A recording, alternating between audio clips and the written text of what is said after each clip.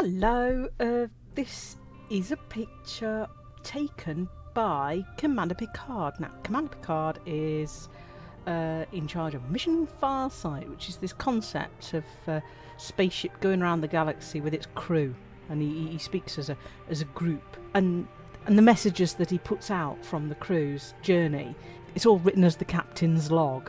So you've got captain's log, MFSD 1723, star orbits become more and more erratic as we... Yeah, that's the wrong captain actually, isn't it? Sorry, anyway, so he tells the story of his journey, and he's been everywhere. Mission Farsight is the continuing mission to explore strange new worlds, to seek out new life and new civilizations, and boldly go where no one has gone before. And he does, that's the thing, he does boldly go where no one has gone before. And there's loads and loads and loads of planets and stars and systems and areas of the galaxy that have pretty much only been visited by Cmdr Picard, because he's been out there best part of 6 years. He's been out there well over 2,000 days. I think he's docked a couple of times, although I may be wrong. But certainly before the arrival of things like, I don't know, fleet carriers out in the black, I'm not certain that he has actually docked. But when you look at his EDSM map of where he's been, it's just like every single spiral, and actually only been through Sagae, it's only been to the centre of the galaxy once by the looks of it, as shown by this map. But just all of the zigzags everywhere, there's so much travel. It's so impressive, and not like most people's EDSM map, Elite Dangerous Star map.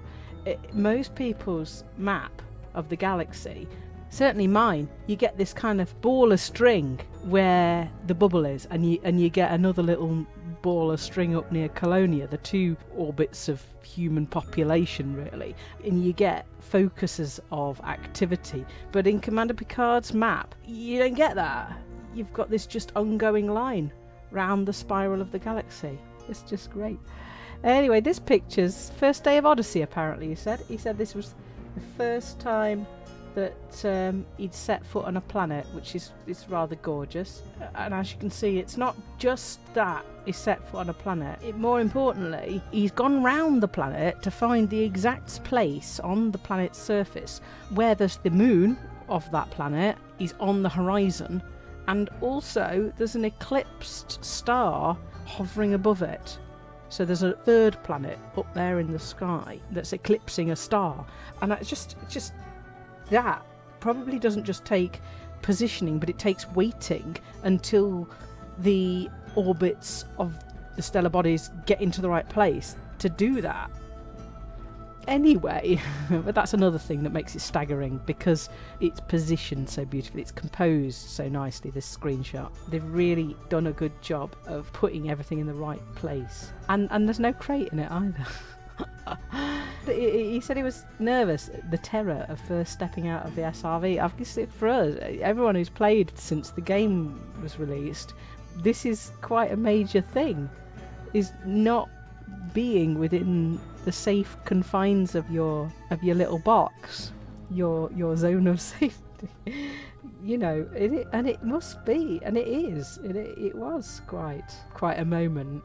He said he was nervous that he might not have enabled his helmet or something, and lots of second guessing, lots of not going. Or I will before actually setting foot. And I remember my first setting foot in the alpha for the Odyssey release, and it was wonderful. The bizarre sense of freedom. You don't think you're constrained, but that was it's a wonderful feeling.